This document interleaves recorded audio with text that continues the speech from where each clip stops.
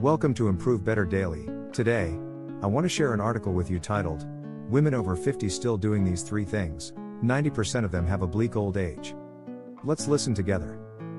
Some say that time may not necessarily create a great person, but it will definitely create an old person. Aging is an inevitable natural law, and a life issue that everyone has to face. Every elderly person wants happiness in their later years, but whether they can be happy in their later years depends on various factors, and handling the relationship with their children is a crucial factor.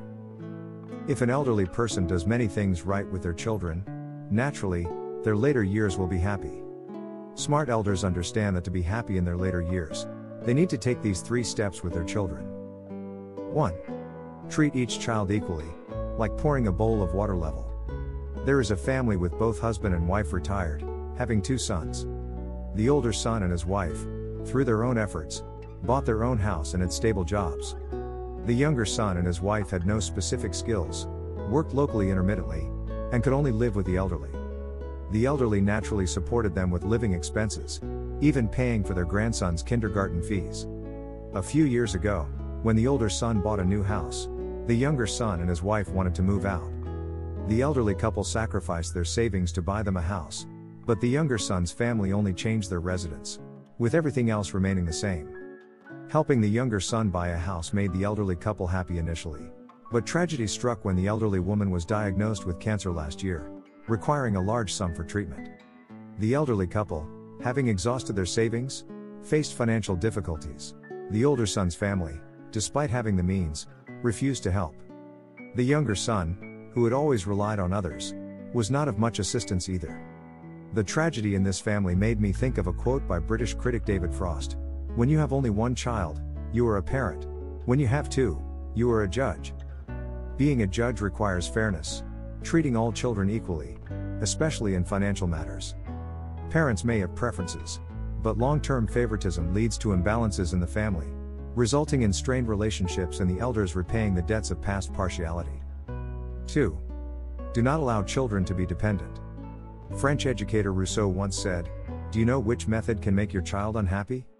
It is to always indulge them." Being financially dependent on parents is a prevalent issue among adults who have grown but remain idle, relying on their parents for support.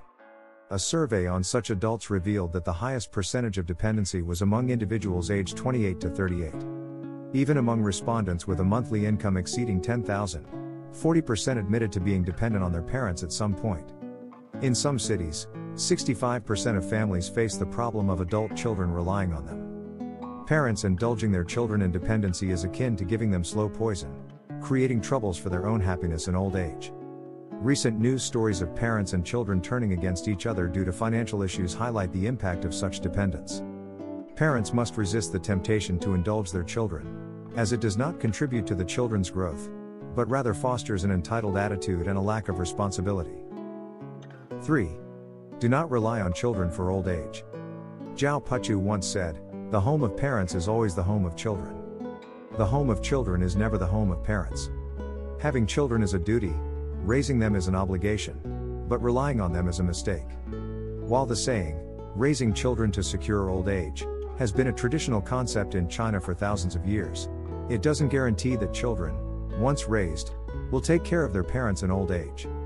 Commentator Bai Yansong once pointed out that relying on children for old age is almost impossible, not because children are unfilial, but because, with the cost of living rising, having multiple children might not be enough to support parents. Parents who are financially independent and prepared for their retirement can live a more liberated and dignified life. In conclusion, for a happy old age, elderly individuals need to have a clear and rational mind. Handling relationships with their children is crucial, and smart elders understand the importance of treating all children equally, discouraging dependency, and not relying entirely on their children for their retirement. It's essential for parents to have some savings, maintaining a balance between providing support and ensuring their own security. A happy retirement requires a realistic approach and a mindful attitude towards financial matters.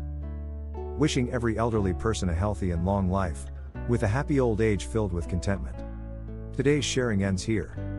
Feel free to leave a comment and share your thoughts. Don't forget to like and share with your friends.